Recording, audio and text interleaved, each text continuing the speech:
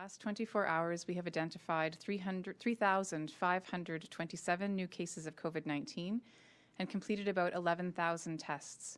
Our positivity rate is about 33%.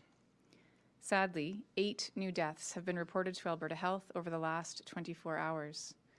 These individuals were between the ages of 56 and 93 and leave behind family, friends, and communities. My thoughts are with their loved ones and anyone else who's grieving a loss right now, no matter the cause. Each life lost to this virus reminds us that COVID-19 still presents a real and present threat in our province. As our hospitalizations rise in this fifth wave, I'm hearing questions about the vaccination status of patients being hospitalized because of COVID-19. It's important for anyone reviewing hospitalization numbers in the province by vaccination status to remember that the number of vaccinated people in Alberta is many, many times higher than the number of unvaccinated people. With the exponential spread of Omicron, more people are getting sick than at any other point in the pandemic, so it is not surprising to see an increase of hospitalizations, even in some who have been partially or fully immunized. However, as the data shows, immunized individuals are at much less risk of getting severely ill.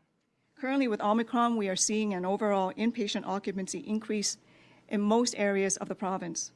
And while we still have capacity with our existing beds, we are now working hard to increase the capacity even further. We have added an additional 278 net surge inpatient hospital beds, and we have repurposed 883 existing beds so that they can be used for patients with COVID as needed. This does not include ICU beds or specialty beds. And while patient numbers are fluid, there are currently 5,334 non-ICU patients in these acute care hospital beds. That means that provincially, non-ICU inpatient occupancy, including additional surge beds, is currently at 89%. And without the additional surge spaces, provincial ICU occupancy would be at 93%. So we are taking measures to increase capacity while also ensuring we have the staff and resources to meet that demand. We proactively planned for a contingency acute care inpatient spaces in both Edmonton and Calgary in earlier waves, and you've heard the Premier call these as pandemic response units. We received funding from the Government of Alberta to retrofit shelved spaces we had at South Health Campus in Calgary and the Edmonton K Clinic. These spaces are available when required on an urgent basis, contingent, obviously, on staffing availability. And in the incoming days, we will be activating some of these beds. I know a lot of people are saying to me and to the government, rightly, understandably, when are we going to get out of this? You see the United Kingdom that is dropping almost all of its COVID restrictions, or will do so shortly. The Scottish government, so that was the UK government for purposes of England.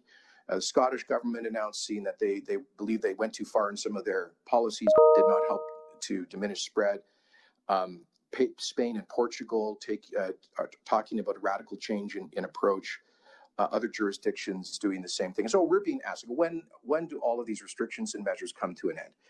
And my answer is hopefully soon, but we have to get past this Omicron. We've not yet reached the peak in hospitalizations. We have to support our healthcare workers. So if you're frustrated, I get it. We are all frustrated and tired of this thing, sick and tired of it.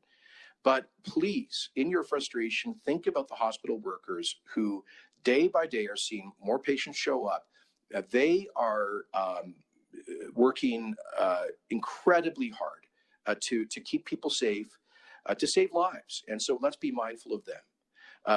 But in the midterm, I did see a really interesting editorial published this week in The Lancet, the prestigious British medical journal. And I just want to quote from this, from Christopher Murray, quotes, "The impacts of future SARS-CoV-2 transmission on health will be less in the future. A broad previous exposure to the virus, regularly adapted vaccines to new antigens or variants, the advent of antivirals, and the knowledge that the vulnerable can protect themselves, ensuring that future waves will be much less impactful. COVID-19 will become another recurrent disease the health system and societies will have to manage. For example, the death toll from Omicron seems to be similar in most countries to the level of a bad influenza season in Northern Hemisphere countries.